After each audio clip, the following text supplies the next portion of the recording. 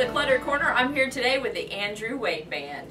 Howdy! How you doing? How are y'all? I'm good. Good! Well, I'm glad y'all are here. Thank you. I have heard a little bit about y'all. I'm going to be completely honest here. Not enough, but when I did look at the website and listen to the music, I was blown away. Thank you. Thank you very much. What a voice you have, Andrew. I really was really impressed. Thank you. It's a work in progress. Well, tell me, how long have you guys been together? I guess the band started in 2010, and we've had quite a few member changes over the years, but I guess the group that we have now, I would say, has been together about 6 months. Okay. We just added a new drummer, and hopefully this group will stick together. It looks like it will, so it's looking good so far. I think it's because you have Joel. Yeah, well, that's got to be what it is. He keeps me in line when I need to be.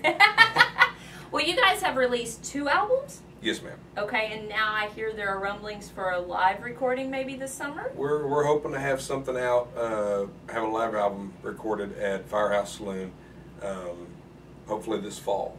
Okay, we're shooting for August, September, something like that. If we can get a couple of buddies together and kind of have one big party up there, I think that's what we're shooting for. Cool. Well, if you had to describe your sound in 3 words, what would it be? Oh, that's There's a laugh from over here, so I want to get his take too. Country, rock, maybe Americana, Yeah. somewhere in there. It's definitely not your typical honky tonk, but it's a little bit of everything. Yeah, which of course is what the Texas Red Dirt scene is, a little bit of everything, so you fit in nicely. Do you have something different for that, Joel? All I would add is the rock. I don't know if I've mentioned it before, but it's more of a 90s-esque rock, like not quite so heavy, but just that 90s alternative. You know, that's feel to really, really funny that you said that, because when I was listening to that song, in the back of my head, I could hear Pearl Jam. There you go. So I think that works that's for me. Yeah, that's not a bad thing at all. I'll take that. I'll take that. Well, you guys have a motto on your website.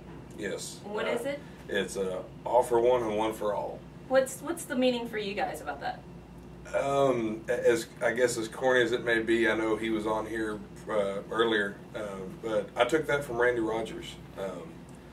He had a interview in a magazine that I'd seen that he had actually said a lot about how everybody contributes their own opinions and everything. There's no actual head honcho. And right. I've tried to have that same theory behind everything that we do. Nobody, it may have my name on there just because we didn't have a better name for the band at that point, but we try to keep everything as democratic as possible. Yeah. And it's so far done a very good job of making us move forward. You know, one mind thinking isn't as powerful as 4 other minds getting together. So that's kind of where that comes from. Yeah. Okay. Well, that makes sense. As a band member, a fellow decision maker, I mean, what's your take on that as a business model? I think it's great. I think we've been able to change up the set list. I came in the band late November or December, and I've come in and suggested songs, and we each practice work on adding a little something new, and I think it just helps add, when you have different members coming in and out, there's different influences coming in too, so it helps mold the band and keep it unique. Yeah, exactly, and that's important for just not only for your standpoint, but when the fans are looking at you, if they feel like the guys that they're watching are all together, that's going to go a lot further in their minds too, instead of all fighting or whatever. Yeah, there's definitely a chemistry. I mean, when everybody has an input,